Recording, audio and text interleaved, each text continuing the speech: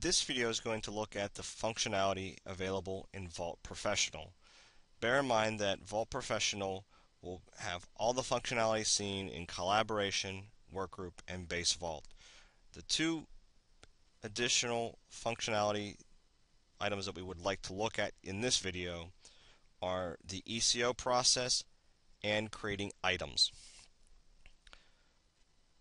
First, what I'd like to do to create an ECO is I'm going to identify that I want to make a change to this claw piece and basically change the depth of the cutout of the tooth. So I'm going to select a file, right click on it, and say New Change Order.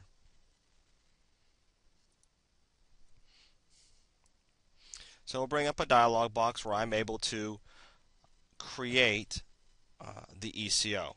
It's going to automatically give me an appropriate number, the next number in our list.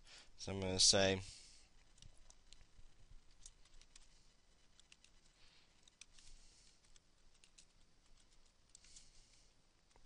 I'm going to give it the title of Change Profile of Claw.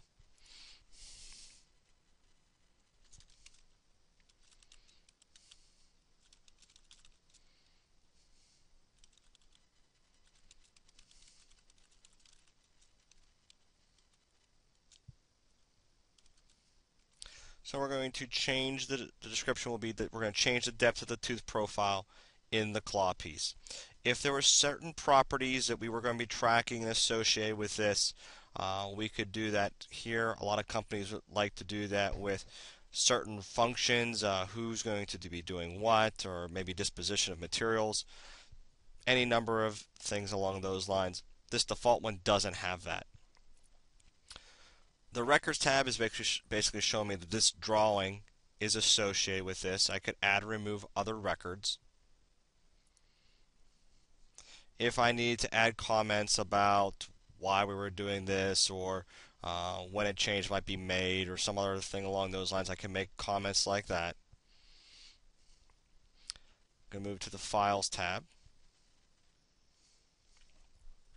So you can see here that I'm getting the drawing here that I could maybe make some changes. Maybe I'd like to add a little markup that I want to maybe change this to maybe 1.5 inches.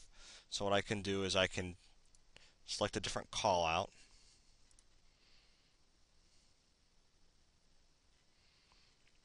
Kind of circle this.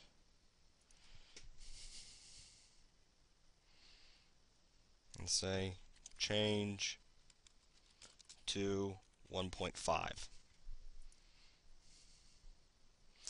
Then I can save this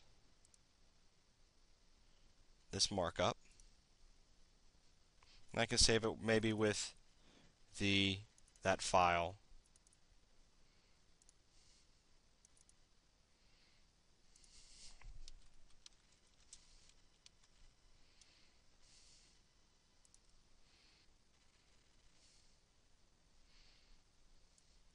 I could add a comment to this. I'm going to add a comment that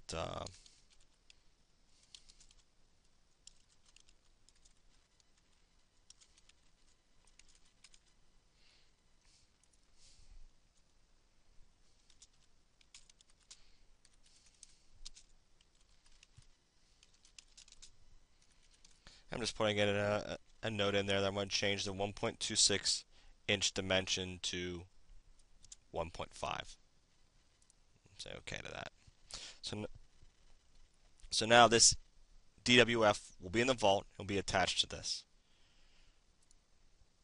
I can see the routings, who's going to be able to do what. In my scenario, I only really have one administrator, and they're going to be the change requester, change administrator, approver, checker, and so on down the line. The status, we can see that it's still in the create stage. It hasn't been submitted yet. So I'm going to save my ECO. I'm going to go up to Actions and tell it to submit it.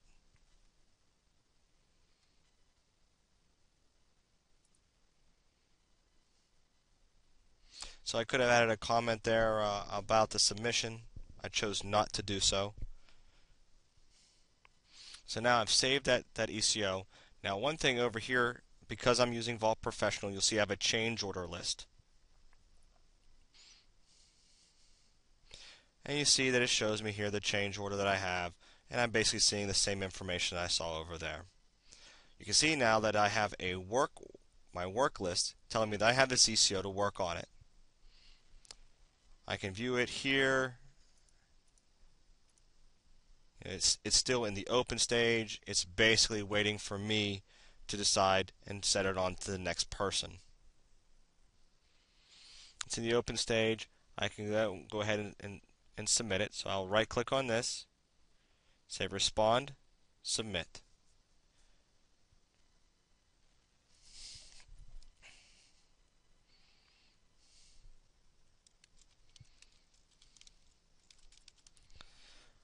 I can make some sort of comment on there that I'm ready for it to actually make the change.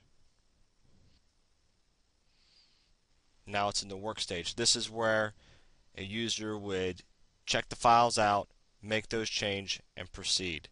Let's say I've already gone through that process, so again, just select it, respond, submit. And I can kind of watch this through here. Now it's in the check stage. I'm the person responsible for checking it. I can take it, look at it, and essentially just kind of respond.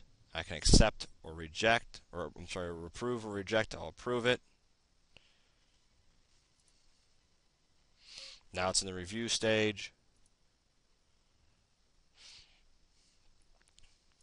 I approve.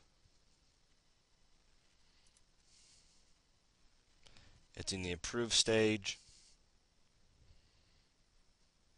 I can now just set effectivity.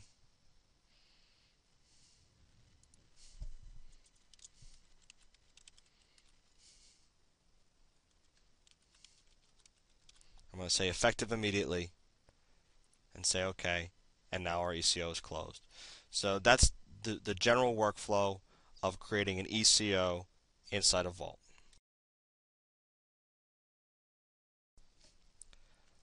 Now let's look at the item functionality in Vault Professional. What I'm going to do is I'm going to find a file. We'll go back to that claw that I was working with earlier.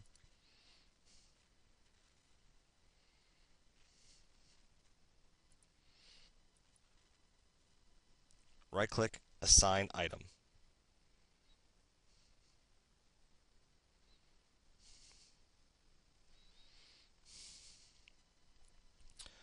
So you can see here this basically is creating an item. It has a default number of what number to get assigned to this. It's and a bunch of different information that it's going to run through or assign to the item. I'll say next here. It's going to look for duplicate items that perhaps maybe have another file of this name or another item of that would be that would be the same item here. So I'll say finish. Now it's showing me the results that I actually have this item.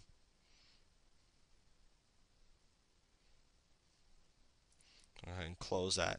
Now if I go over to the bottom left hand corner of my vault and say Item Master, you should now see I have item number 3. It's showing me the information about that. If I wanted to edit this item, I could right click on this and say Edit. So you can see it's already got the drawing associated with it. This is the primary associated file.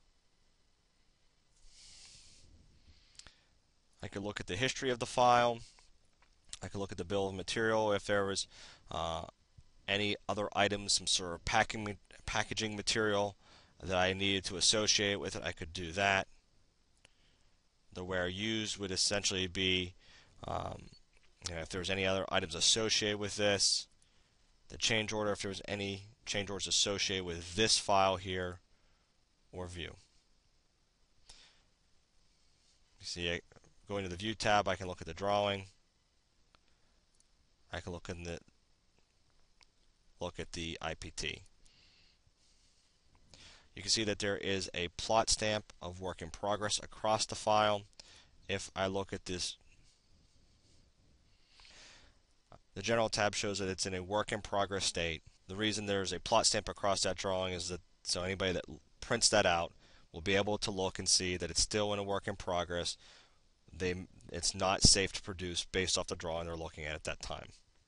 I'll save and close. And there we go. That's items in Vault Professional.